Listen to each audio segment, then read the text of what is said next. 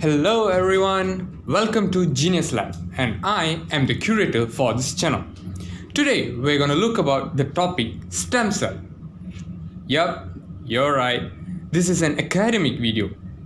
But don't close the video yet, because to make things interesting, I got my slaves to share the information with you all. First up, we have Devin, next Haziqah, Nurin, Athirah, and Santhiya. So, what are you waiting for? Let's jump right in. Hi guys and girls. Hi Amir. How are you all? We are not good at all.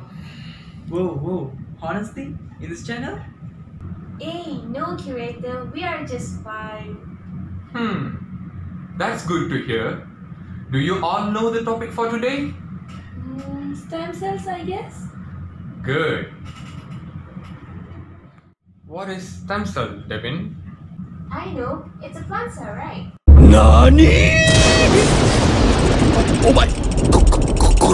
No. Plants have stem, what? Stem cells are cells that doesn't have a specific role. They differentiate to form other types of cells with a specific structure and function. Sounds interesting. Where do these cells originate from?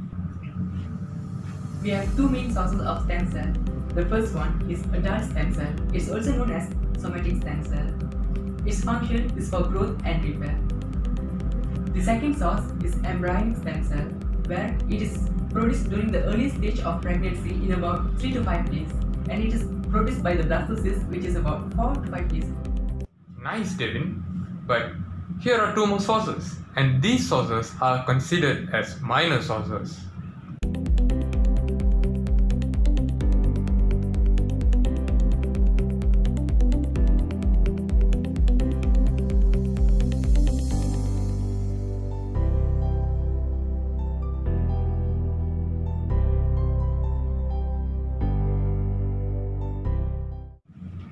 Now, can anyone tell me about this stem cell research? Santhiya? No! It's too hard! Hey, tell that politely, Santhiya. You don't want to make him mad. 30 years ago, scientists discovered a way on how to derive an embryonic stem cells from mouse embryos. So it is called a human embryonic stem cells, and it is created for IVF, in vitro fertilization. In vitro fertilization is a reproduction process that is used by married couples who have problems to have children. So you guys must really wanted to know how this stem cell research is developed, right? So doctors and scientists actually really hope that stem cell studies can actually develop a fully understand about how the disease occur. So by watching a stem cell mature to cell, they can actually fully understand how the diseases occur. Wow, excellent explanation. It doesn't look that hard, Santhiya. Tell him, curator, tell him. You stay there, miss. You're up next. How stem cells are classified? Stem cells are categorized according to their potential to differentiate into other types of stem cells. Okay, now all of you name one type of stem cells each. Quick. Totipotent, pluripotent, Multipotent. oligopotent, unipotent. I only said quick, not lightning fast. Never mind, the audience can read it from the infographic beside you all. What does these words actually mean? What? You don't know? Tell him, Athirah, tell him. So, totipotent stem cells are the stem cells that can differentiate into all types of stem cells. And examples of totipotent stem cells are the cells that start to appear at the early stages of the zygote development. Pluripotent stem cells are the stem cells that can turn into almost any type of stem cells. And examples for these are the embryonic stem cells. Multipotent stem cells are stem cells that can differentiate into closely related family of stem cells. Examples for these are hematopoietic stem cells like, for example, red blood cells, white blood cells, and platelets. Oligopotent stem cells are the stem cells that can differentiate into only a few types of stem cells. And examples of oligopotent stem cells are human lymphoid and myeloid stem cells. Now for unipotent pluripotent stem cells. These are the stem cells that can only differentiate into one type of stem cell, which is their own.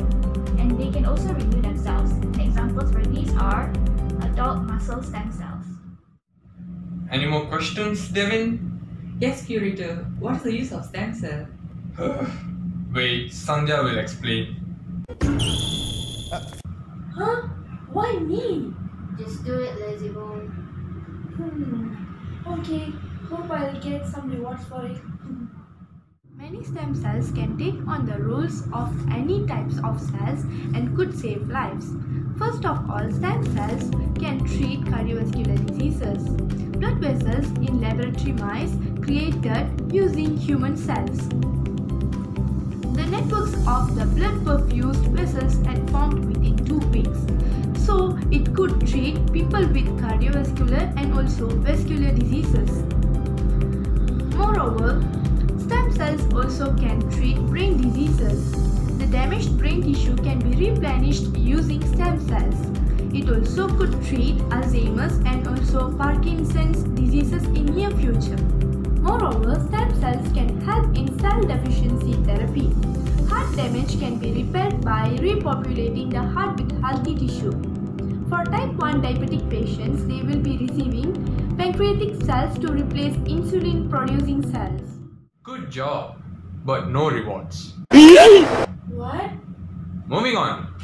Seems like stem cells has a lot of benefit, hasn't it? Who agrees with me?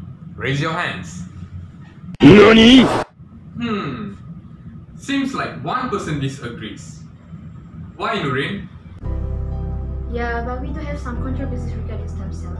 Do you guys know there is an argument where people are against the use of embryos in stem cell as it would destroy human blastocysts and fertilized egg can't be developed into human. Another issue is about the hybrid of humans and animals. As we all know, stem cell research involves inserting human cells into animals such as mice and rats. Some argue that this will lead to a creation of an organism that has part of it. Yeah, well, there are a lot of problems involving stem cell research, but no pain, no gain. So we have to argue that there are a lot more benefits regarding stem cells than the problems. Moreover, researchers can find the cause of cell mutation that causes cancer and congenital diseases, and so they can find a cure for these diseases. Also, stem cells are really helpful in the development of new drugs. See, we can use stem cells to test the drugs, so we don't have to use human specimens. Because if we use human specimens, they might get very severe side effects or maybe short-term or long-term illnesses, and we will never know. So this is why, even though there are problems in stem cell research, but the benefits outweigh those problems. Stem cell is not only useful for potential therapies but also for research purposes. Scientists found that by switching a particular gene on or off can cause it to differentiate. By that knowledge, they can actually know the illnesses and conditions that don't even have the cure yet. Well, seems stem cells has its pros and cons. Both positive and negative effects must be accounted to reduce potential problems and risks. Don't you think so? Yes, curator! Okay, looks like we have come to the end of our discussion today. So, take the day off and I'll see you guys next time. But before you all leave, say something to the audience. Please rescue us from his clutches. Well, that's nothing. Now, scram. Phew, finally got rid of them. Thank you guys for watching. Leave a thumbs up for this video and subscribe to the channel for more immersive content. I'll see you guys next time. Peace. Bye!